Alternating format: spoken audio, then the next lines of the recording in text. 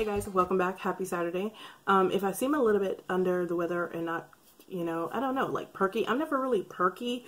So, but yeah, if I seem a little bit off, it's because I'm not feeling very well today. I'm having some lung issues for whatever reason. I'm having some breathing issues. So, it's a little bit hard for me to talk. As you can tell, my voice is a little bit raspy because of that, but bear with me because we're going to get through this today. So what we're looking at today is basically the start of a new series that I'm going to call Luxe or Lame, maybe? It's a work in progress. We might change the name, but I don't know yet. But the reason why I decided to do this series is because I was going through my stuff the other day to to give away some stuff. And I realized that I have a lot of luxury. I just got to thinking, like, was it really worth it? And this is something that I've actually been thinking about for a little while now because I used to be someone who didn't ever think about spending money. Like, literally, I'll give you an example. Like, I used to work in Soho in Manhattan, and right across the street from where the magazine that I worked was a tiny boutique store. And my boyfriend and I used to go to dinner every single day after work. Every day. Every day. Man, when you're like 26 and you have nothing to do with your money, wow. But in any case, we would go to dinner every day, and I did not want to wear the same outfit that I wore to work to dinner. So I would go across the street and I would get a new outfit every day. It got to the point where when new items came into the boutique, they would just take my size out of the things that they thought that I would like and put it on a rack until I came in. Yeah, I was that bad. But as I've gotten older and I've gotten poorer, I started to think about really, what am I spending my money on?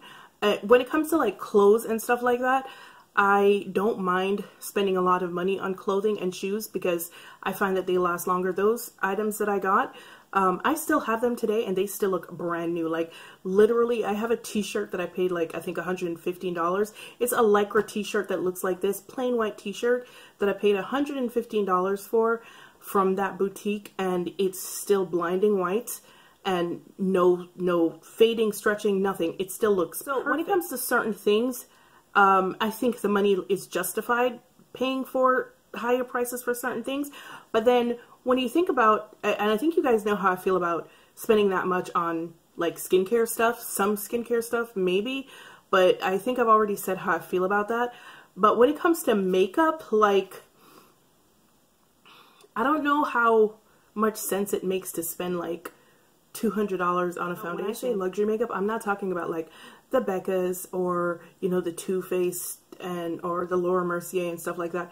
Those are, strictly speaking, mid-tier brands. Those are high-end brands. When I say luxury makeup, I'm talking Dior. I'm talking, even if the price point isn't luxury, I'm talking about like luxury brands that stem from fashion houses and stuff like that. So like Givenchy, Dior. I try to figure out why it is that I have a lot of this luxury makeup, and I think a lot of it has to do with packaging because I have I'm a packaging junkie and I like a certain aesthetic. So I think a lot of times I purchase luxury brands simply for the aesthetic of the thing that I'm purchasing and not necessarily thinking about anything else. But sometimes the items justify the price point and a lot of times they don't. But I have right here some luxury items that I collected. I bought most of this stuff, I want to say, right before I got sick in February. So that's another thing. Like, I do not ever really pay full price for luxury items because, once again, I don't think that the price point always justifies the product. So it has to be something that I really, really want for me to actually plop down like $82 for something, because I'm just like, why? But so a lot of these things that I have, I got in December and January when everywhere was having a lot of sales. So nothing that I've gotten is full price. not items are full price. That's it. 2 items in here are full price, but everything else I got on sale. And I have other stuff. This is just the stuff that was in the basket, and I was going to use everything to create a look, and then I realized that there are a lot of duplicate items in there, and I wouldn't have been able to use everything in the same video, so I decided to come up with this tiny little series so that we can evaluate whether or not it's worth paying, like, you know, $60 or $70 for a foundation if a $30 foundation can do the same thing. Also, if I know of sales of the items that I'm going to be doing in these videos, if I know of any of them being on sale, I will put them in the description box so that you can go there and find the sale items so that you don't have to pay full price for it. The very first product that I'm going to be reviewing in this new Luxe or Lame series is from Gucci. Now, I'm late, right? Because I didn't know that Gucci made face makeup. Like, I don't know. This is new to me. And so when I saw it, I had to get it. I'm not a Gucci fan, so that's probably the reason why I overlooked their whole cosmetic section.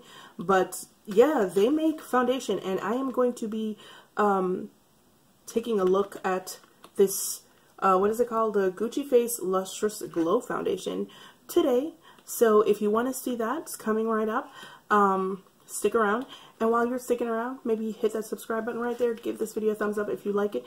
And don't forget to comment down below whatever you think of this foundation as I'm doing it or trying to apply it to my face.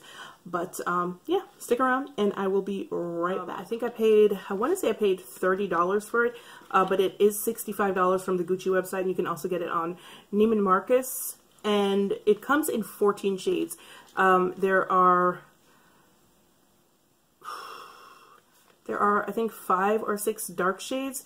The shade that I got is 150, and remember, this is probably going to be a little bit too light for me right now because remember I got it in December. But the dark shades start at 120, so there's dark 120, 130, 140, 150, and 160. So there are 5 dark shades out of a range of 14 shades, which is not terrible, you know, thinking about it. It really isn't terrible. But yeah, the shade that I got is 150. It's made in Japan. You get 1 fluid ounce for $65. This is what the pump looks like. It is actually a really pretty pump, and I actually really like the bottle. Like, I'm not a fan of Gucci because I don't like their very gold and black aesthetic. I'm just not a fan of it. But I actually kind of like this. This is the shade 150, like I said, and the glass is frosted, so the color is probably not a true representation of what the color looks like inside. So we're just going to see how this works. But first, before we do that, let me read you some claims. Lustrous Glow Foundation with sunscreen, broad spectrum SPF 25 is expertly crafted to create the signature Gucci finish, a fresh, radiant complexion with a soft luster. The foundation's versatile, lightweight texture is designed to spread smoothly across the skin surface and allow for even buildable coverage. Each drop of formula contains a precise ratio of luminous oil, powders, and polymers to deliver a signature specular finish and create a perfect luminosity level from the moment it's applied. Y'all are doing too much. Features include SPF 25, broad spectrum, non-comedogenic, and dermatologically tested and suitable for sensitive skin. No, there are no ingredients on the Gucci website either. Huh. Alright, in any case, I have already primed with my Tatcha Silk Canvas Primer, and I have also done my lids with, and my under eyes with my Fiona Styles concealer. Back in a little bit closer. I'm going to be using my Sephora Diamond Cut buffing brush today as per usual. I have not used anything else since I've gotten it. And let me pump one pump. It never said whether or not this foundation was supposed to be full. Ooh. Hello color. I think I chose the right color. Go me. Woo! But yeah, this is what 150 looks like. And it is definitely a peachy undertone. But yeah, let's go in and see how this applies and all that good stuff.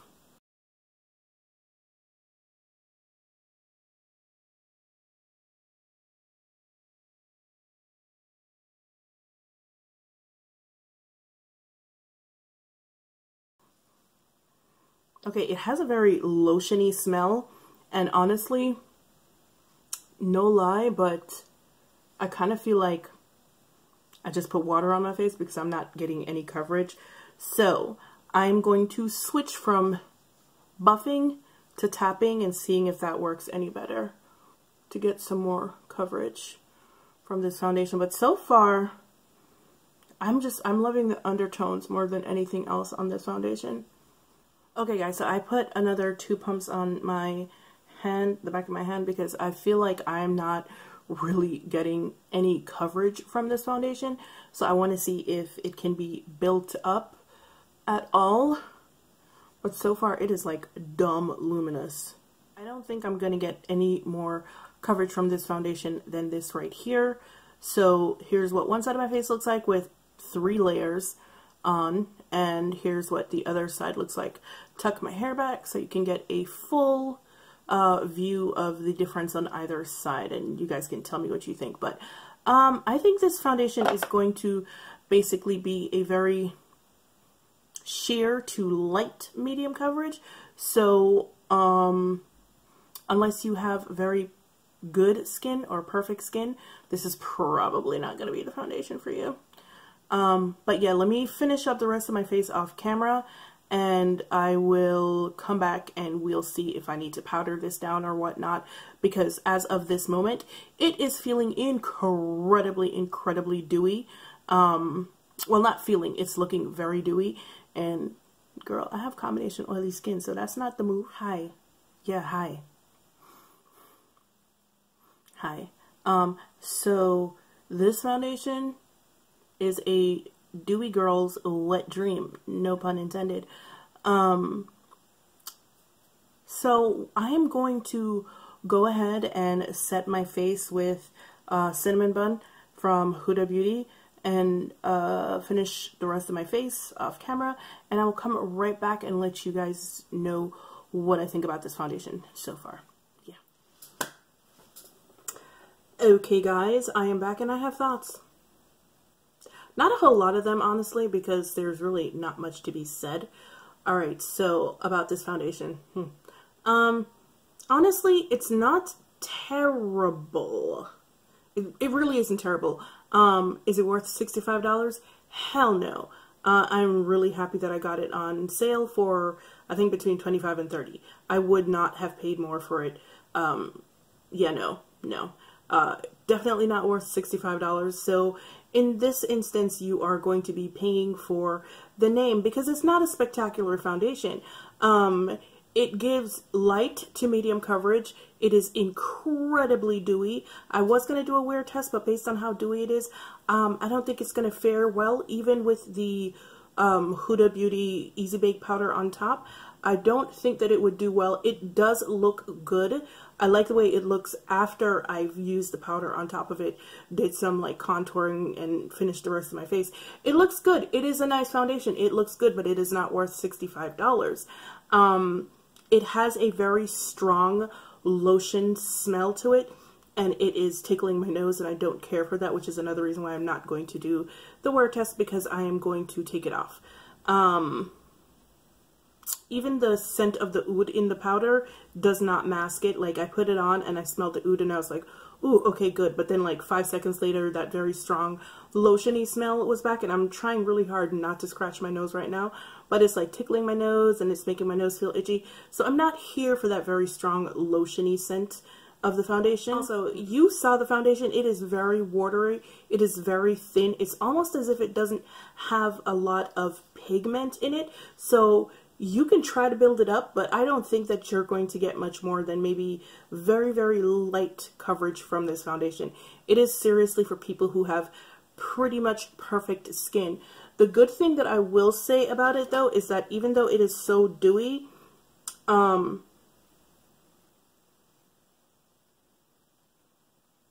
it didn't overemphasize the texture on my face. And I do have quite a bit of texture on my skin, and it didn't overemphasize the texture. It is not going into any of the fine lines on my face.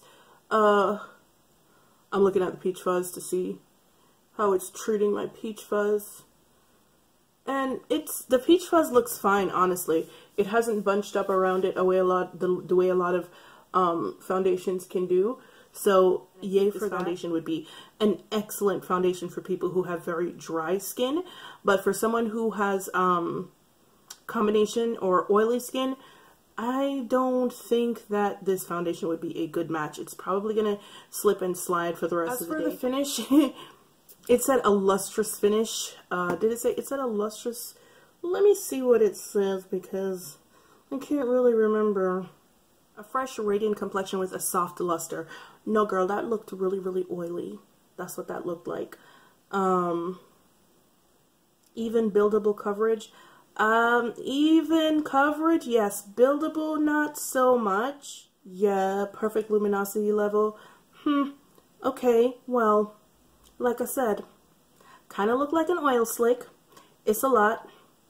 Maybe the next time I wear it, because I do like it. I don't think it's worth the price, but I like it. Maybe I'll save it for the winter time and use it then and see what happens, if it performs differently or if it feels differently going on my skin. But I do like the finish of it, to be completely honest with you. Even with the powder, the luminosity of the foundation is still coming through. And there are some luxury brand foundations that are worth the price, but this isn't one of them. Yeah, no. They should come out with a different foundation. One that isn't quite so greasy looking. I'm just saying. Alright guys, thank you for tuning into my very first... Have we settled on Luxe or Lame? Is that the name that we're going to go with? Because I honestly can't think of anything else, but... Ugh. Yeah, I was trying really hard not to scratch my nose, but clearly that's not going to work. Yeah, I can't think of another name, so we're just gonna go with it for now. Maybe we'll come up with something else later. But in any case, guys, thanks for watching my very first video in this new series. I hope you liked it, and as usual, I hope I was helpful in helping you make a decision whether or not you wanted to try the Gucci Lustrous Face Foundation. Yeah. Yeah. But as usual, guys, it's been fun. And I will see you guys in the next one. Bye.